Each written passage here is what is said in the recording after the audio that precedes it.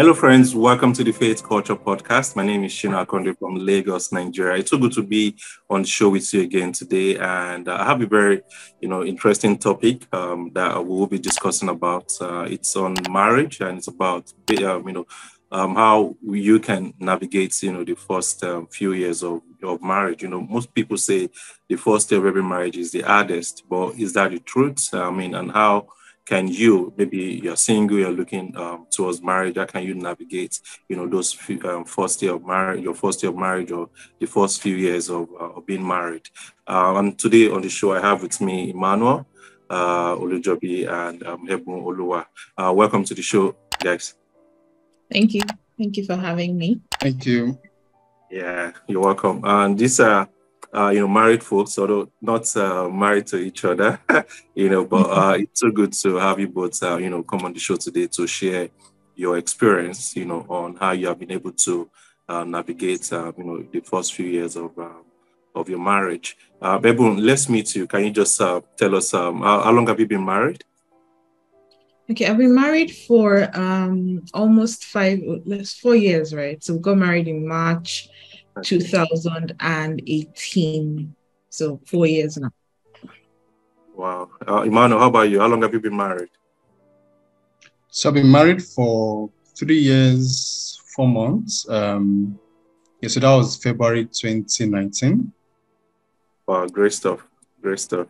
Okay. So you're married. Can you tell us your wife's name and how did you meet her? So my wife is Deborah, CEO of Fides Ways, an amazing lady. Well, everybody says that about their spouse. I met my wife in a very interesting way, right? She runs a foundation, the Doby Teenage Foundation. By the way, we're members of the same church, but not the same location, right? So I met her through one of our events. As a matter of fact, I volunteered for our event in 2018. Wow. Then I was still at the bank. I was with Sterling Bank. I tried to bring someone I felt to be of value to the event, tried to put a few things together to volunteer, not even at a supporting or organizing level. I was a volunteer. And so I remember after the event, we had a post-event analysis, and that was my first time having to sit down with her. So I'll say I met her from volunteering at an event. Wow, great stuff. Great stuff. And from there, you took it to another level. So interestingly, then I was thinking to marry someone else. So my mind, my thoughts, my affections were everywhere outside Deborah, right? So it took a couple of years, not too long, just within a year anyway, to take a decision, right? Stuff happened with the other fellow, and then my eyes got opened. I'll say that, right? So at the time I was volunteering for her or at her events, I had no intentions. So just one other lady I was trying to help. A number of them within my church then, I thought I could help them or help guys also, right? So, yeah. Okay. Thanks a lot for sharing that with us. All right. I'm still going to come back to you, but Ebun, you tell us, you've been married 4 years plus, or did you say 5, really? 4 plus, not 5 4 years. plus, yeah. Yes. Okay, so you want to tell us how you met your husband or how your husband met you? So my husband's name is Tokumbo, and we met several years ago. So we met right after I finished my work. Okay. And he was already in uni at the time, I think. We met at church. So we were in teens church at the time, and he sat next to me basically, and they said, I think at the end of the service, they said the older teenagers should, take the numbers of the younger teenagers and just keep them in line. And apparently he wanted to keep me in line. So, that was how we met. I'd seen him, in the church before then. This was a small family church, right? So I had never spoken to him before that day. We After a while we dated. I think by the time I was in college, and we broke up for like a year or almost 2 years, and then we got back together in 20, I think 16, and we got married in 2018. So that's the short version of the story. Yes. Wow. So should I say from mentee to wifey? He never mentored anybody. Okay. Wow, interesting stuff. Interesting stuff. And I mean, to Emmanuel as well, it's so amazing that, I mean, even when you were volunteering for your wife back then, someone you just probably admired what they do, you had no intentions to even, get married to her. But I mean, that was incredible. Okay. I'm going to ask you, Ebu, how would you describe your marriage? I mean, 4 years plus. Well, I would say we're two imperfect people, working towards a union with the help of the Holy Spirit, because we still had this conversation yesterday about how,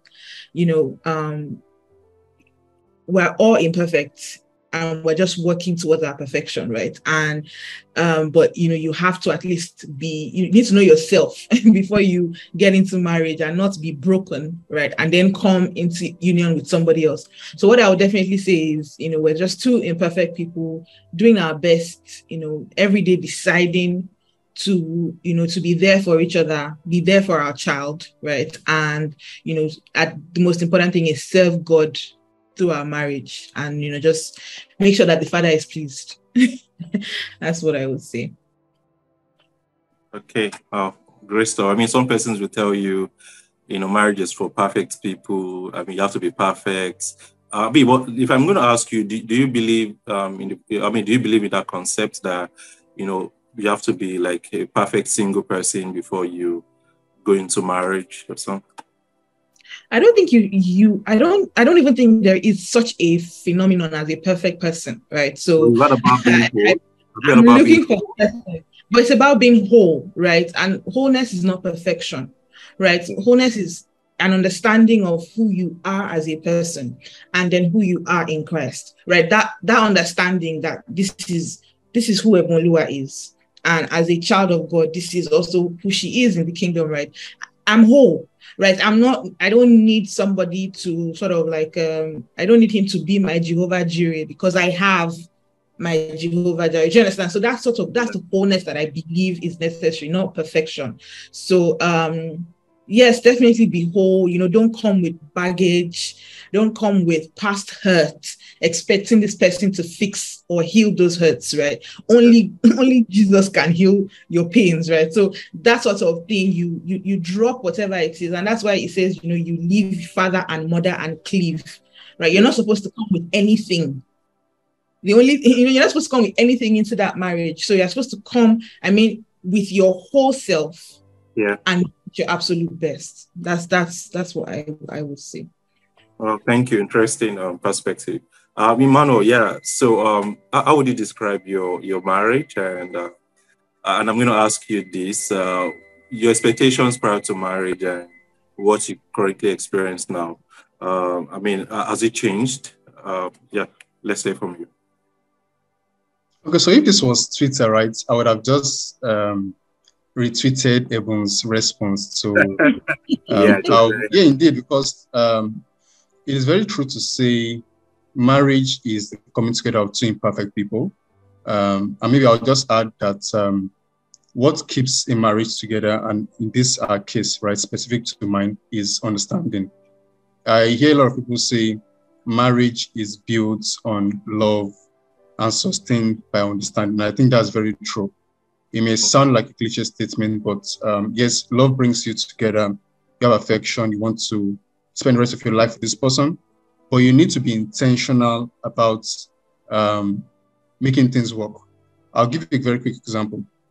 Both of you have different backgrounds. Say you got married at 25, 23, whatever the age. you've built experiences, you've built understanding, you've come from a family background,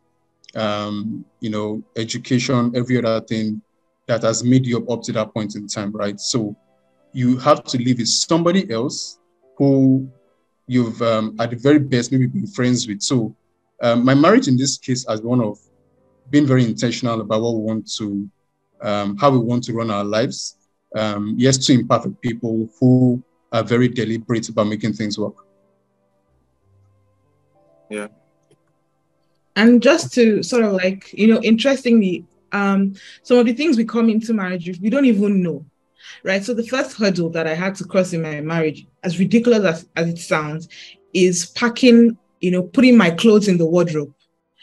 I was comfortable living out of a box because I had, from secondary school, I was in boarding house, right? Uni, I just wasn't living with my parents. So I lived with them for maybe like a 1 year period before I got married, right? So I didn't understand the concept of unloading my things into a wardrobe. I was comfortable living out of a box. And he was watching me for a while and I was like, Madam, you have to put your clothes in the wardrobe. And I'm like, it's fine. But that's just, people are, and I didn't even know that was a thing.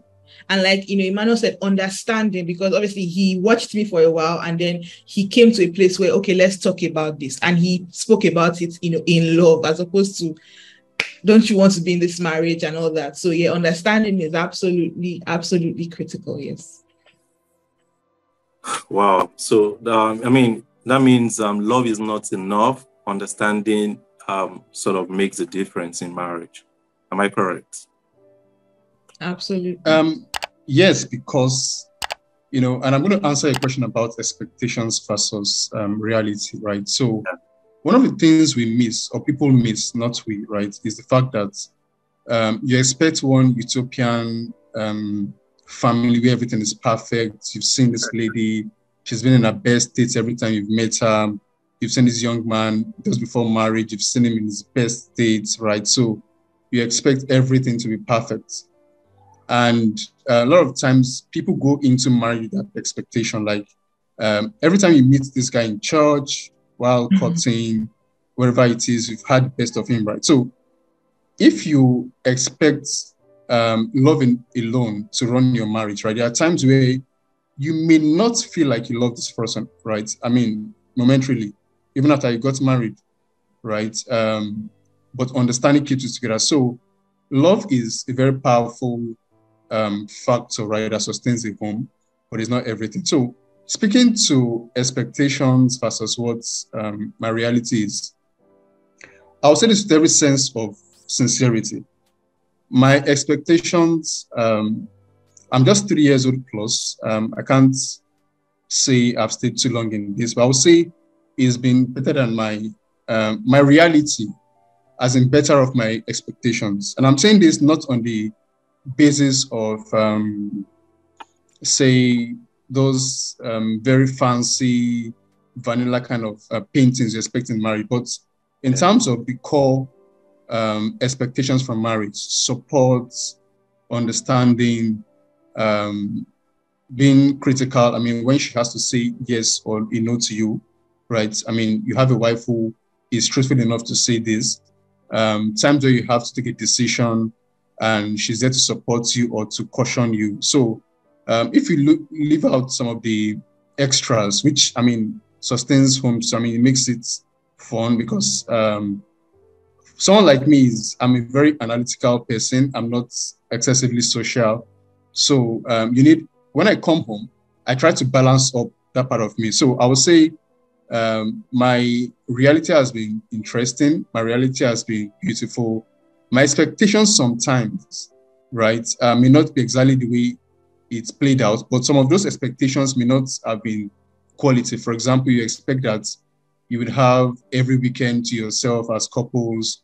You should be able to go on vacation every 6 months. So those kind of expectations in marriage are not sustainable, may not be sustainable. So in basing my reality, right, I would think so far so good, exceeded expectations. Wow, interesting. I mean, maybe some of these days we'll probably have you again to talk about the tips for for marrying rights. All right. I mean, beautiful stuff. But then I'm going to ask you this, Mano. Do you think it's normal for couples to fight? I mean, in quotes, in the first few years of marriage. Have you ever had a fight with your wife? In quotes. I don't mean boxing. Yeah. Yeah. So, there's this quote by, I think it was Chinua Achebe that said, this African proverb, right? It's different versions that says, if two family members go in for a meeting and after hours of the meeting, they come out both smiling, right? You've not told yourself the truth. So one of the things I learned very early in my marriage was to face reality. Now, reality to me would be sometimes we have to fight in quotes, right? Not fight as exchange blow or get physical. We've never ever had to do that, right? But we have to disagree to agree very many times. We had so many of such during our courtship period. And the beautiful thing is that it helped us understand each other. So just like it was mentioned about, all the while before she got married, she could just easily live out of the box. And there's no problem with that, right? But she had to adjust to, just to accommodate her husband's expectations. So myself also, I am somebody who, I have ways I expect things to be done, right? And in many cases, these are the right ways for things to be done. But in life, there are no one way for things to be done. So you need to come to a middle ground. And that is what happens every time there is a misunderstanding, every time an expectation is not met. You've asked something to, or you expect for something to be done, it's not done the exact way you expect for it to be done. So yes, that happens. Now, speaking to the first few years of your marriage, that would happen a lot, no matter the family, Christian family, non-Christian family. And that's because you're getting to understand the next person. And more importantly, you're getting to understand yourself in a situation where you are living with a second person. So even if you stayed in a boarding house, you've had a roommate. So for example, I've had a roommate who was a guy. Guys to guys now, I mean, you may not cook, you just come home, you know how to sort yourself. You may keep his clothes anywhere, you know how to sort yourself. But now you're living with a lady. So imagine, for example, the first few weeks of my getting married. I never lived with a lady before, right? I needed to get to understand living with a lady, the nuances, expectations, temperaments, our body, etc. So there will be lots of misunderstandings, there will be lots of frictions. But the beautiful thing is that when your partner understands that this is not from a place of hate, you easily reconcile and you move on. Wow, deep stuff. Thanks a lot, Emmanuel. Ebun, yeah, what would you have to say about that? So I mean, I think you fight, and when we talk about fight, we're talking about like misunderstandings and discussions, let's call it that, right? And you have that for as long as you're married. I always thought it was early marriage, but I'm watching my parents and I'm saying, okay, they might be having a conversation that is not very friendly, right? But I think it's really about just understanding that at the end of the day, you're two different people. Your history is different. Your background is different. Your upbringing is different. The things you were exposed to, are different. So the way you see things will be different. The first thing that my husband and I couldn't agree on was money. And he's a saver. He absolutely saves. I was a spender, right? So Did you say was? I'm an only girl. I'm improving. You see, we're not perfect. We're growing in perfection. I sort of had a relentless ATM, but it was and we learned as we went along. It's not perfect. We still have conversations where, when it comes to finance, it's still a tough conversation in some instances because, like I said, I am working towards where he is. He's in a good position, right? So he would sometimes expect you should have moved past this stage at this time and things like that, right? But it's really understanding. We come back to understanding, and something about understanding is, there's understanding your partner. Then there's also understanding, marriage as an institution. And then there's also understanding, the fact that you are accountable to the third party in this marriage, which is the three-strand cord, right? There's a third party in this marriage that you're also accountable to, right? So that general understanding will help you weather those storms. The fights are absolutely, I don't think you can actually avoid them. Then you have and at the early stage of your marriage, you introduce certain things. So you first get married, you adjust to both of you living together. And when you think you are sort of, you're stable, you understand the nuances of your cohabitation, right? Then she gets pregnant, and it can be so many things for so many people. And then the child actually comes. There's that whole mix, there's so much that happens in those early phases of marriage that, by their nature, would cause friction in your marriage. So definitely, I don't think you can escape it. And like he said, if you are not fighting in your marriage, you are not telling yourselves the truth, and it would definitely come back to bite you at some point. Okay. Okay. I was tempted to ask that. So if we have somebody who probably has been living peacefully, no fight at all, no quarrels, no misunderstanding. So that means they're probably not telling themselves the truth. They should just watch out for it. I mean, is they need to check it. I would say they need to check it, because I can't.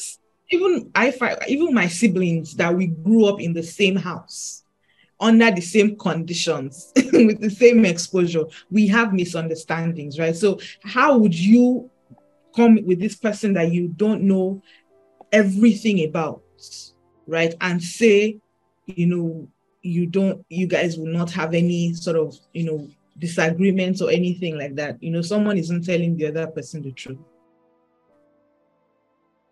Okay, interesting. Thanks a lot. I'd like to comment around that, right? Okay, and yes, just to buttress what everyone has said, for the benefit of those who will be listening. Now, let's think of, I know we'll be having mixed audience watching this, Christians and non-Christians, but think of a Jesus Christ, for example. For us Christians, Jesus is our perfect example. But it still had to, at some points, he and Peter were not aligned, right? He had to caution his disciples at some times where they were vying for positions. So if you have two couples who have stayed weeks together, months, and there are no hard and fast rules. I mean, we're not going to marriage expecting that my first few days I should fight with my wife, and I think I'm passing the marriage test. No. Or if you stayed for a while together and you've not had a bit of misunderstanding, right?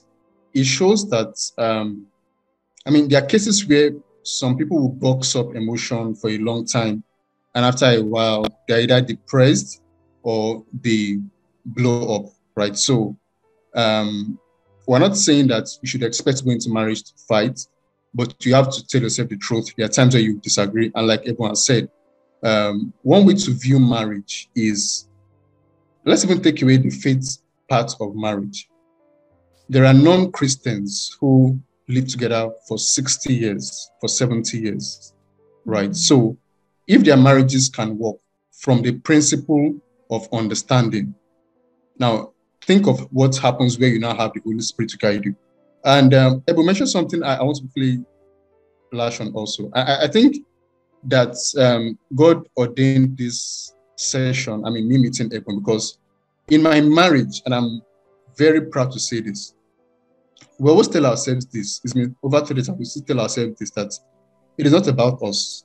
It is about the fact that we are fulfilling the purpose. So the only person in between us is the Holy Spirit, like Ebu mentioned.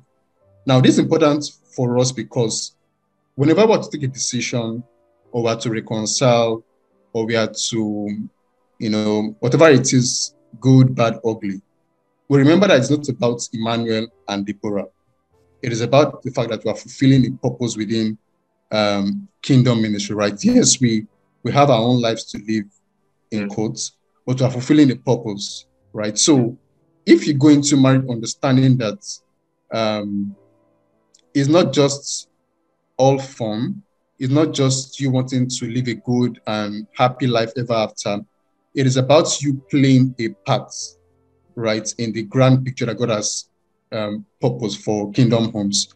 You would easily align, I mean, even if you had reasons to fight, right? And always make it very clear to your partner that there is the Holy Spirit binding you both together. So you would always go to the Holy Spirit to resolve things. And just to emphasize on things everyone had mentioned. I mean, we can actually, emphasize the fact that, the Holy Spirit plays a major role, in creating some sort of home that is peaceful, that is God, that is purposeful, right? We actually need the Holy Spirit, and I mean, and I like the fact that you also emphasize that, in your response. Now, there's this thing I've always heard about buyer's remorse. I don't know if you guys have heard about it. Anyone? What do you call it? Buyer's remorse. Buyer's remorse. Okay. Yes. Yeah. Okay. Ebon, at any point, in this 4+ years of marriage, did you ever come to a point where you had buyer's remorse, and how did you move past that stage? Okay, I would say yes. First of all, let's talk about what buyer's remorse means. For those who, okay. So yeah, buyer's remorse basically means, say for example, you've always admired to buy a fancy car, and you eventually got the fancy car, and after a while, you're asking yourself if you made the right choice, about the car you bought. So that is buyer's remorse. So Ebon, yeah. Yes, I have. And I think it's usually something that stems from, there's an issue going on, or we're trying to decide on something, and the way he's thinking about it, I'm like, who does that? Like, why would we do this? Or recently I was trying to go for my postgraduate studies, right? And I had certain schools in mind, and to go to those schools, I had to be there physically. And, he was like, no, you can't go. I mean, not like you cannot go, but how does this work for us as a family, right? There's a child. Are you going to go with the child? Are you going to leave? Like, what are we going to do, right? And at that point, there was that sort of, if I had not married you when I married you, maybe I would have done my postgraduate degree, and nobody would be, all these situations, right? So that sort of thing, right? But like, and without sounding too spiritual, right? It's understanding that it's not about my feeling. It's not like I am on assignment, basically, right? This person will not always be who I want them to be, quote and unquote. They will sometimes that them not aligning with what you want is actually for the best. By the time you take a deep breath and think about it, they don't hate you. It's not from a place of lack of love. It's from a place of love, the way they understand it in that situation, right? So definitely there has been times like that. And when I say times, not as if like it's every 1 month I I regret my purchase. So I'm just saying, like, we've had, maybe 1 or 2 instances where I just felt like, oh my God. But you see something, and I must say this. When I like I said, we dated, then we broke up and got back together. And at the point where we got back together, I knew I wanted to marry this person. Like, and that was the point. We didn't just get back together because we felt like doing part 2. It was like, we are going to get married at this point, right? And I knew that there was nobody else out there for me.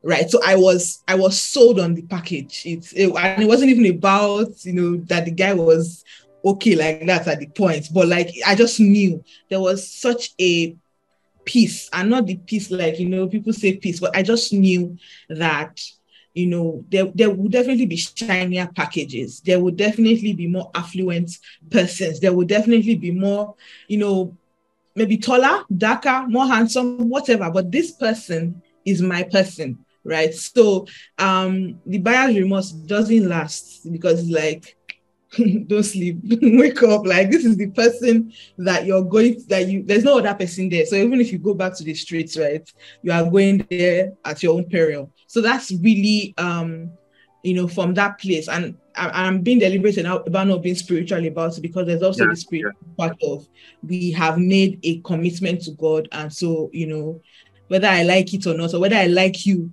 at this moment or not, we are married. You're my husband, and I honor you in that sense. So definitely yes, but it's about really telling yourself some hard truths, and knowing why you are here, essentially.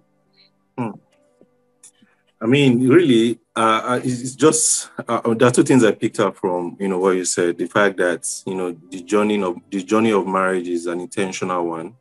I mean, and it's also important that you, even when you have moments like like the ones that want to make you doubt if you made the right choice, or you probably should have delayed marrying this person and all of that. It's just momentary. It's not something you should dwell on.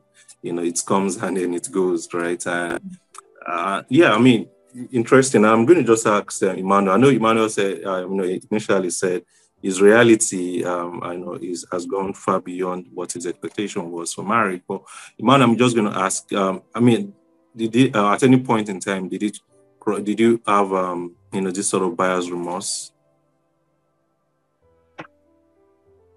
Okay, so the direct answer is yes. That's happened a couple of times. And in answer to that question, I'm going to give a very short story that happened a few days ago when I got a pair of sneakers, right? So I paid for a pair of sneakers, it was delivered to me. When I got it, I was like, oh, this was not exactly the way I saw it online. And I immediately felt like it was not my size, because I thought I'd paid too much for this. But after I put it on, moved around it, I felt, okay, Emmanuel, this thing is actually perfect for you. So in almost all the times I'd had buyer's remorse with respect to my choice in marriage, I think that now, in hindsight, I think it's just because of my personal subjective expectations. Not because this person is not the best for me, right? And so after a moment, you need to say, man, if I had married somebody else, yes, I know I would have lived peacefully with some other persons, but she's the best for me, right? So it has happened a number of times. We mentioned earlier, in growing up, you might have expected to marry a taller person or a fairer person, and you ended up marrying who you married, right? So those flashes may still come once in a while, but I've learned to look at the full package. I've learned to look beyond the aesthetics to the value. And so when those flashes come, I don't let it pitch. So the direct answer is yes, that's happened a number of times, but I've moved my measurement from those things to something I think are more valuable to me. Wow. These are deep stuff. One more thing, just because, like you said, other people will be watching it afterwards. It's important to know that, there's most likely going to be one thing about your spouse that, isn't your favorite thing about them, right? But there would also be like 100 other things that are absolutely wonderful about this person. So in case somebody is watching and thinks, oh, this thing about my spouse is actually I really regret marrying this person because of this, focus on those other amazing things about this person, because believe it or not, once you focus on those things, that other thing, it slowly starts to shrink, because you are seeing this person in such, you are looking at the best in your partner. So and that's part of being intentional. It's not just intentional about loving them, but it's intentional about seeing the best in them, even when they are not at their best. So that's it. Ebon, you peeped into my script, I'm telling you. Awesome. The spirit is one. Okay, so for Christian, couples watching this, maybe just got married.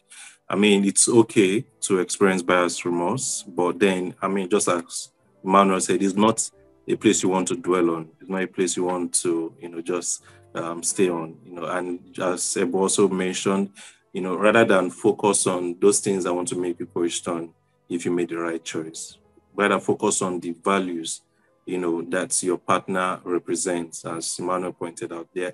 I mean, really, and you're very right. It's just certain things that just want to make you feel like, I'm not sure. I mean, I'm not sure about this choice and all that. And it will want to make you forget the amazing things about, your partner. And after that moment, maybe momentary moments of discomfort and all of that, you're just in awe of the person you are married to. Yeah, you are full of praise to God and full of thanks that, oh God, you actually gave me this amazing person. So there's just that momentary discomfort that wants to make you second guess your decision, but it's not. It doesn't make you a sinner. Yeah. I mean, even Jesus asked, if if this cup can pass over me, let it pass. So I mean, he knew what he was coming to do, right? And at a moment, he wished for something else, but he quickly, realized what he was doing, his assignment. So it's exactly the same thing. It's not you are not unusual, you are not unique, and don't feel horrible, but just snap out of it, really.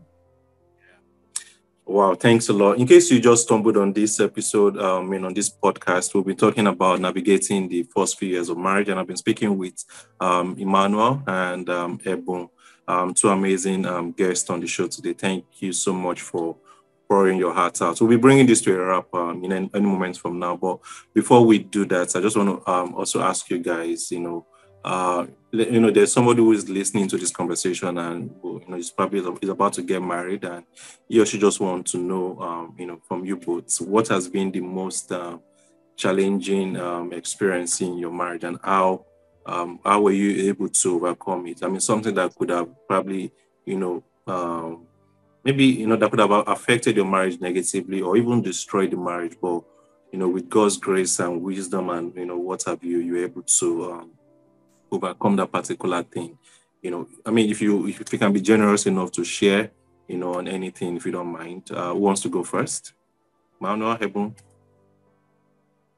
So ladies first. Okay. That one I knew you were going to say. Okay. What's the one thing? It was honestly having our daughter. Okay. It really, really, really shook us. For many reasons, right? We assumed our roles as parents in very different forms. And I also had quite an extended period of sort of solo parenting in the beginning, right? When we first had her, I was alone with her for a period. So I sort of had a working system, right? So by the time we were reunited, there wasn't such a place for him per se, because it was working effectively without him, right? So it was a bit of a struggle for us to then make it work. And there was just so much around it. There was so much around, the getting used to parenting together and all of those things. It was really tough. I know that there was a day I mentioned the D word.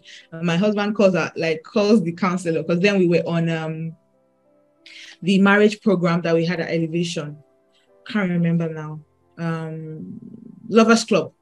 Okay. Right. And he was like, please, we need to come and see you. I don't know what this woman is saying and things like that. And it wasn't easy, right? But like I said, it was remembering. And when I said the D word, I did not say I wanted to divorce. So I don't know why he had heart attack. I just said, this is something that can, lead to that. That was how the conversation went. But it was important that we had that conversation, right? And we sought help in speaking to somebody and in, sitting down and thinking to ourselves, like, there's no leaving this. We're here together. We didn't make a mistake in coming together. There's a purpose for this union. And this child in this union is also for a purpose within this marriage, right? So we have to work together. I need to help you get past your hurt. You need to help me get past my hurt. And that was really us working together. And it wasn't a journey of we spoke to that person and that happened. But it was a necessary step. And, gradually we healed to a point where, we have the conversation and it's not, nobody is feeling uneasy or whatnot, but it definitely was something that shook me. and shook us, first time parenting. And I think also, and an offshoot of marriage being parenting, there's a lot that people don't talk about around parenting, right? After having my daughter, I'm talking to some of my friends, and I'm very deliberate about talking to any of my friends or anyone I know that is pregnant, because I'm not spelling doom, but I feel like there's some truths that people just get so mesmerized about the idea and we don't talk about. And I discovered that most of these things, people dealt with it in their own way, right? But different reactions to it. So I think also sharing was very useful to us. Talking to somebody, praying about it, and also being grounded and knowing that we're here to the very end. Yeah, so that was something. Wow, thank you so much, Ebon, for sharing. Mano, do you have something to share with us? Yes, so I had two experiences, and the thing about marriage is that before you got married, maybe you've been one team lead or one leader somewhere, or you've managed some people, so you feel like you have good experiences managing people with interpersonal relationship. But the truth is, marriage sometimes will humble you. And one thing that is missing with young couples getting married is that a lot of times they are not coming in with a mindset to learn. So learning is not just reading books and attending marriage events and the likes. Now, I'm saying this because when I got married, for the first few months, expectations were you should get pregnant, you should begin to see the fruit of marriage, expectations from people around you. And also, first few months, nothing yet. You did the test, nothing yet. You see colleagues who got married around the same time, and you're like, hope I'm fine. And we're particularly under pressure for some reasons, right? So that in itself, until, of course, God did it barely 6 months after we got married. I mean, imagine how naive we were. And I used to joke with my wife now that if we had known, we would have waited a bit more, so we would have had our private time together, right? Yes. So that in itself was one thing that shook us, but was really unnecessary. So I'll say this to young people out there that when you come into marriage, particularly the guys, don't think you've known so much. You are a 30-year-old guy, 35-year-old guy, 25-year-old guy. You've gone through school, you had with business. So you think, you can scale through marriage just easily. Come with an attitude to learn. The second thing was in the early stage of my marriage, and up till now, I'm still very much involved in a lot of projects, writing, publishing books, etc., etc. So my finances was going into a lot of this, right? And so it was tough for me at the time. Thankfully, God has helped us. We've grown. I've changed jobs. God has blessed us well. So, but then it was not too easy. And from the little she had, she still supported, right? So it was really tough. I'm just saying this, looking very light, but it was tough because we ran into financial needs and she was there to help. So again, going back to the point around being open in marriage, there will be times where you would face tough times, dark times, but you remember that this is just a phase and you are going to be in it forever. So, yeah. Wow. One other thing is this, yes, and I must ensure to say this. For Christians who are coming into marriage and maybe non-Christians who are celibate, you may think, oh, I understand how marriage is. I know how to manage a woman, meet her expectations, etc. Okay, so that's another skill on its own, right? I know this is not the conversation for that, right? But it still wraps into the thoughts around coming to learn. Don't come like a Superman. If you come like a Superman, you fall flat. Okay. Thanks a lot, Emmanuel. Okay, I just have one or two questions just to wrap this up. Please, if you can just go straight to the point so that I don't keep you both longer on the show. Okay, so Ebon, now talk to the ladies. All right, what is one thing you know that if a lady who is probably yet to get married or is already married can do and it will probably crash a marriage, or it will make it more difficult for her in marriage? What is that one thing you would advise any lady to be watchful of or careful about? That's in when she gets married, to be careful about. Yeah, in marriage, yeah. I think the Bible already tells us respect. And the simple thing is, there's this notion of respect is earned. Don't expect your husband to earn your respect at every point in your marriage. Sometimes you would give that respect as a service. He's a man at the end of the day. He's a human being. He will fall short of your expectations. You will be ahead of him on certain conversations, in certain, dispositions, but he has earned that respect as the head of your house. He doesn't need to do anything more to earn it. So just give it freely. I think that's the one thing I would definitely say to any young person get. Thank you so much. I'll still come back to you just to give your final words on the conversation today. Emmanuel, what is that one thing you think every guy needs to take note of? They're going to have a successful marriage, or if they don't take note of that thing, it's going to destroy their marriage? So the one thing for me would be, don't be selfish. And that is a whole lot to summarize in one word, but don't be selfish. Think of yourself, but think of your partner also. For every decision you take, don't be selfish, right? Every of the moves you make may have far-reaching consequences. And if you think of yourself only, if you think of your growth only, if you think of your satisfaction only, if you think of yourself only, you are very likely to fail in marriage. So have it at the back of your mind that you are in this thing together and you should not be selfish. Wow. Respect and lack of respect and selfishness can destroy your home. Have respect for your partner as a lady. Ensure that you are not a selfish partner as a guy. So Ebon, your final words on this conversation today, navigating the first few years of marriage. Yeah. My final words would be, be very careful before coming into marriage.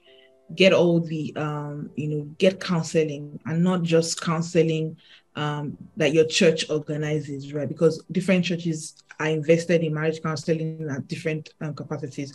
But if you can afford it, get a marriage counselor, a professional marriage counselor who, as a Christian, should be a Christian as well, but not under the church, but a marriage counselor. Speak to other married couples, speak to your parents, to be honest with you about marriage, right? You can't know it all, but have a good understanding. And you can end a bad engagement the day of the wedding. It's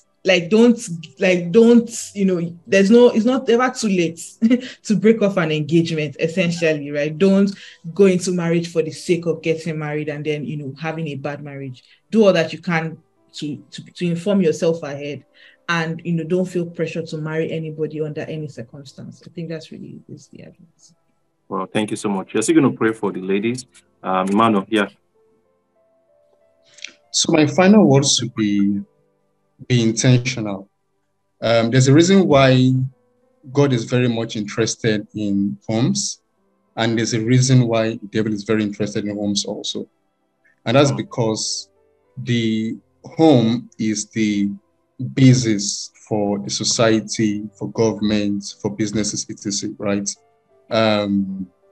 The devil is very intentional about the homes, and that is why he puts out content out there, normalizing or making things look like it's normal to divorce, it's normal to have a broken home, get into the office space, and people are like, it's normal to have a side chick, and these things look very normal. If you watch 5 comedy skits right now, 3 out of these 5 comedy skits will be around infidelity, promiscuity, a guy cheats on his own, a lady is hiding her phones from her husband, things around normalizing that marriage does not work. So I would say, as a young guy or as a young lady, as a young couple or intending couple, very intentional about the fact that marriage still works and your own marriage will work. Amen. Thank you so much, Emmanuel. It's been an insightful, moment with you both on the show today.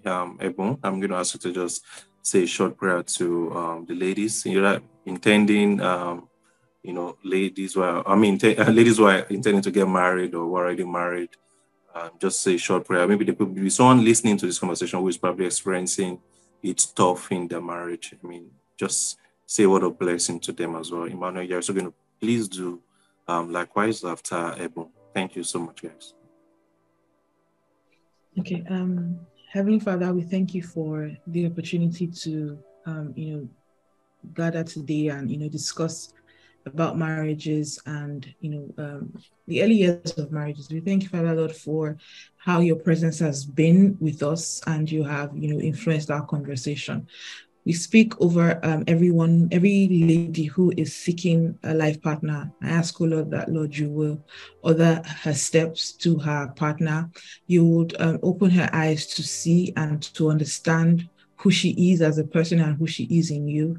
I pray, oh Lord, also for marriages that might be, going through any storm in this season. Lord, we ask that, Lord, your peace will still every storm in Jesus' name. We pray that there is love in abundance in our marriage, in our homes and in our marriages. There is peace and there is joy, and we fulfill our destiny in the name of Jesus. Amen. Amen. Thank you, Ebon. Manu. Heavenly Father, we thank you for this show. We thank you for the opportunity to learn together and to share our experiences with others. Thank you for the gift of marriage. Thank you because we found it wise to bring a man and a woman together for partnership. Lord, we ask that the purpose why you've created this institution will be fulfilled in our lives in Jesus' name. Amen. We pray for all those who are coming into this journey as couples. We pray you make theirs fruitful, make it full of bliss. For those of us who are married already, we ask for wisdom, for tolerance, for the resources to keep going. We ask ultimately that we'll fulfill your plans in our lives and your plans in this generation. Father, we ask in the name of Jesus that you empower us, young people, to understand that the home is the strongest weapon that the body of Christ has. Lord, we take authority over every propaganda, every agenda to weaken the homes through several initiatives. We pray, Lord, that the truth will be established in Jesus' name. We pray for all those who are expecting something in their homes, perhaps children, breakthrough, or those praying to God for a life partner. We pray, Lord, that you provide for them. Glory be to your name in the highest. In Jesus' mighty name. Amen. Amen. Thank you so much, Ebon and Emmanuel. That is all we have for you on the show today. If you have been blessed by this particular episode, please do me a favor, hit the share button, let someone else get blessed just as you have been blessed. You can as well recommend this episode to someone who has just gotten married or who is about to get married. Let it also bless them. And if you are married already and you're listening to this episode, please do listen again so you can refresh your home and refresh yourself. It's been amazing on the show today. And I just want to take a moment to appreciate those who have just stumbled on this podcast for the first time. Welcome to the Faith Culture Podcast. I really appreciate you for staying all this while to listen to this particular episode. And for those who have been listening for a while, I want to say thank you so much. God bless you.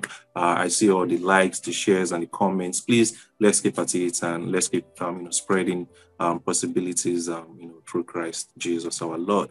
That is all we have for you today. As I said earlier, I'll be coming your way next week with another episode. And I just want to ask if you have any questions for me or for any of the guests. You can send them to faithculture01@gmail.com, faithculture01@gmail.com. I'll be more than happy to help you share it with them. Or if it's for me, I'll be more than happy to read from you. Thank you so much. Till I come your way next time. Stay blessed. Thank you, Ebon. Thank you, Emmanuel. God bless you. God bless your homes. Thank you for having us. Yeah, thank you.